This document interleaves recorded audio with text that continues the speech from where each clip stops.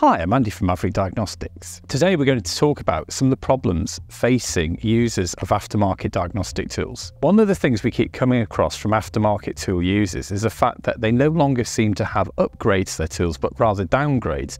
In other words, manufacturers are removing part of the software which the tool came with. Now, a lot of you are probably wondering why this is happening, and the answer is very simple. A lot of the manufacturers, particularly the Chinese manufacturers, were actually copying OEM software. There's been some very high-profile cases recently in the USA, normally involving Ford and essentially all of the Chinese manufacturers. The last case ended in February 2024, and the plaintiff went for $33.6 million. So in other words, they had to pay Ford that money. It's a very difficult situation because as vehicles are becoming more sophisticated and the security levels are getting higher, more and more software cannot be reverse engineered because the software is actually stored on the cloud and changed frequently. And access is often limited to modules within the vehicle because of gateway and security programming. You might also have noticed, if you look on the coverage lists that are produced by the manufacturers, that some of the coverage has got smaller and smaller, but also the updates haven't increased over the last year or so.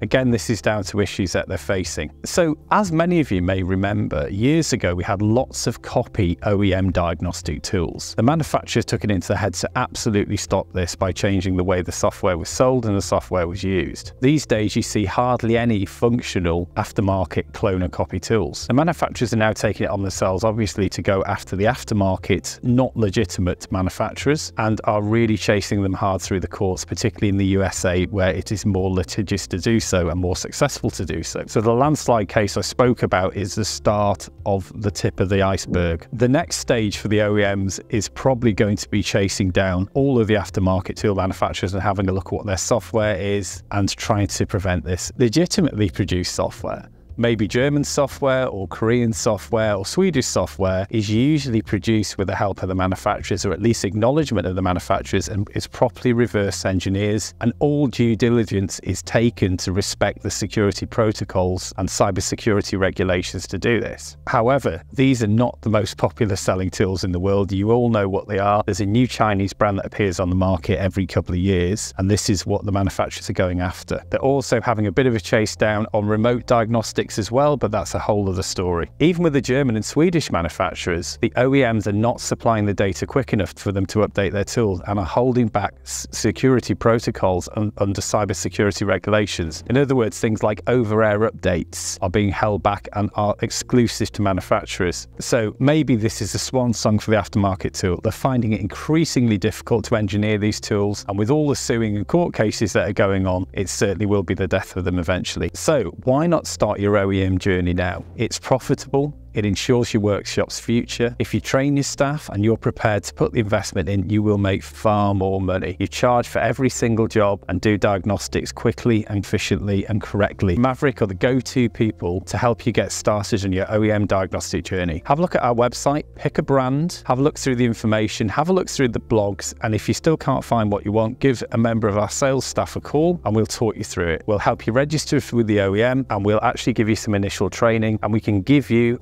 ongoing support for the life of the tool and try and build your business and build your diagnostic portfolio.